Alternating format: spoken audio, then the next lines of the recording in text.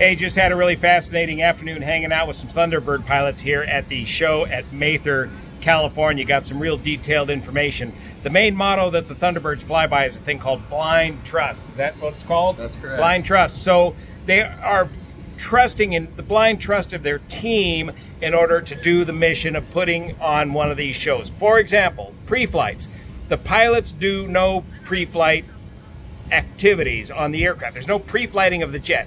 It's all relied upon by the crew chiefs and the other members of the team to have the jet ready to go. So by the time the show starts, they'll be standing at attention here at the back of their jet. The music starts on cue. Everything is choreographed to the letter, and they, on cue, walk around to the front of the jet and then get their suit on, and then on cue, climb into the jet, pop the canopies, and the whole show starts on time, and their heads are locked, just locked forward.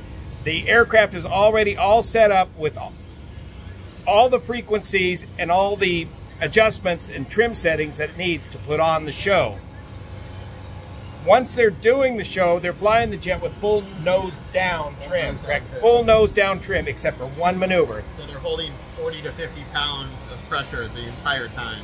That's back stick pressure. Even though it's a fly-by-wire jet in the F-16s, they get used to that stick pressure.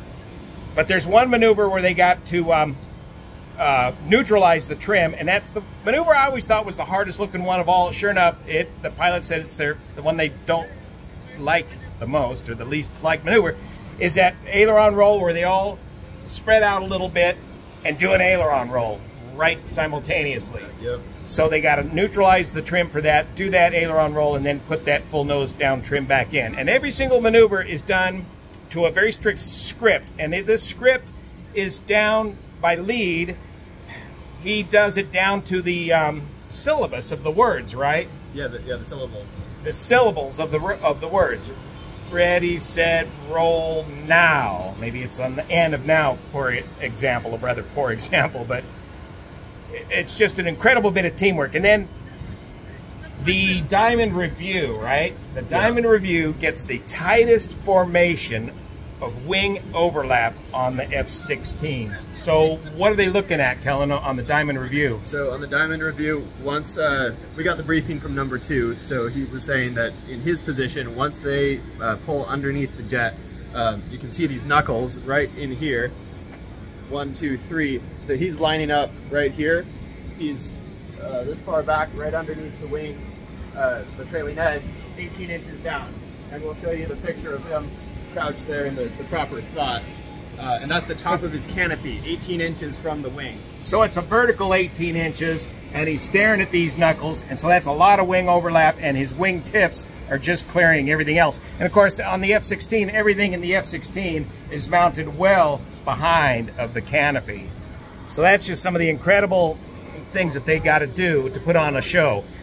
The lifespan of being a Thunderbird pilot is 2 years, maybe 3. If you come in as the lead, what do they call it? The narrator, the guy who comes into the air show first and sets up the air show, the lead guy, that would be a 3-year term as a Thunderbird pilot. Most Thunderbirds are a Thunderbird for only 2 years.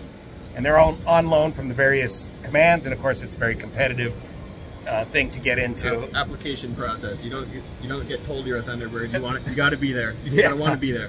And your first ride is the most humbling ride there ever is. It's just so incredibly difficult to do, and these young kids do a great job of it. And they are young.